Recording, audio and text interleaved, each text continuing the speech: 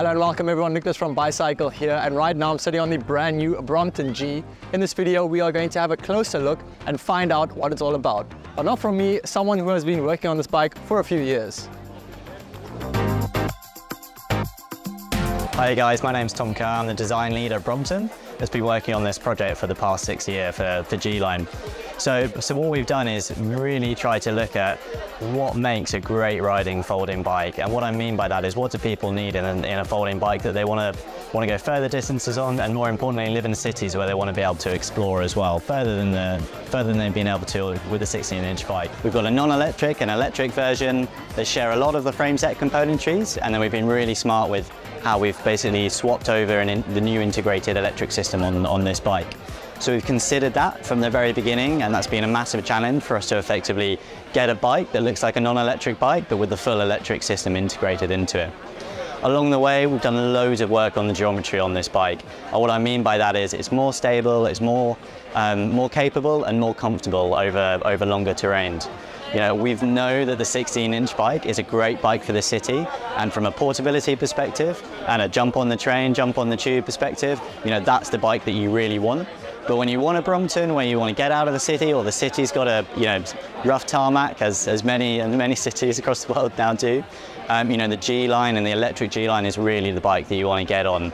Super comfortable, great for all-day riding, great for just going to the shops, but great for enjoying it at the weekend as well. It's a bigger bike proportionally, but it still looks like a Brompton. But as a result of that, the weight has just creeped up a little bit. So a standard build is coming in at just about 14 kilos, and that's in a medium with a rack and with mud guards as well. The small, so we've got 3 sizes. So we've got a small, a medium and a large.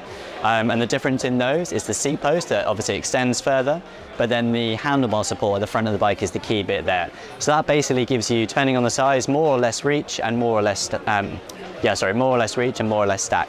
And really that's to make it simpler for people to choose the size of bike they want. And also is to make sure that every rider feels the same on the bike. So I was really keen that actually, you know, it's the same experience no matter what size rider. And that stays consistent through the sizes of the bike. We've put more miles in developing this bike than we've ever done with a project before. It's really important for a couple of reasons. One, because we've had the 16-inch bike out on the market for so long, and effectively we've got 50 years of legacy to live up to. And two, we want to make sure that this can actually really be truly capable in the environments that we want people to enjoy and ride it in. So in terms of kind of how far you can push it, this is really the sort of perfect multi-terrain bike. You can do some rather crazy stuff on it. Not that I would say that you can go and instantly do that, but you know, super at home on the gravel tracks of Girona. Definitely, I can vouch for that myself.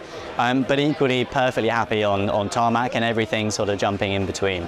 We've been listening to customers over the years, hearing all the crazy journeys that they do on a 16-inch bike, and also the demands of what they want that bike to do. So disc brakes, bigger gear ratios, you know, a more bike-like feel. And actually this is where this bike really excels. You can be sat on this thinking that you're on a full-size bike, but then you look down and then you realise obviously you're still on a small-wheeled bike. So, you know, bigger wheels, sure, but they're still compact. So we've got 20-inch 406 wheels. We've got 2 variants. We've got the Continental Contact that you can see behind me, and then we've got the Schwalbe all-round tyre down there. So this is really where this bike has been designed around, this sort of like multi-terrain, you know, absolute cruiser that you can sit on all day and enjoy. The small wheels still give that sort of like sense of fun and response, but just so much more relaxed and so much more dependable than the 16-inch bike. There's more tyres in a 20-inch format than there definitely is in a 16-inch format. And originally when we started the project, like way back, sort of like before COVID, that was definitely a problem, which is why we decided to partner with Schwalbe to make these all-round tyres just for us. So they're tubeless ready, but set up within a tubes out of the factory, and then we'll sell a tubeless upgrade kit that you can set up. And that allows you to really drop that pressure, especially great for comfort, puncture resistance, you know, all the good stuff that tubeless brings you on a full-size bike. Now you can do that on a 20-inch bike as well. So one of the standout features on the G-Line bike is the fact that we've got hydraulic disc brakes, compared with actually a Shimano Alpine 8-speed system on the back. So TRP Tektro flat mount hydraulic disc brakes, really great for advanced riders, but also more importantly beginner riders as well. So super dependable, just works straight out of the box. And actually that's where the Brompton really excels when you buy this bike brand new. It's going to be the quickest bike that you can set up straight out of the box and start enjoying. The only thing you've got to worry about is putting the saddle on. And that's it, and you're ready to go. With the Shimano Alpine, obviously you get that reliability and you get that performance you expect with Shimano.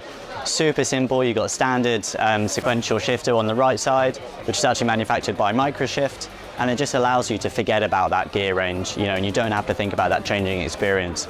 On the electric bike, we've also got the Brompton 4-speed system. Again, super compact, really lightweight, and actually a great gear ratio for riding around the city. So the key thing for me, and just to sort of finish, is that as soon as you get on this bike, you realise how good this bike is.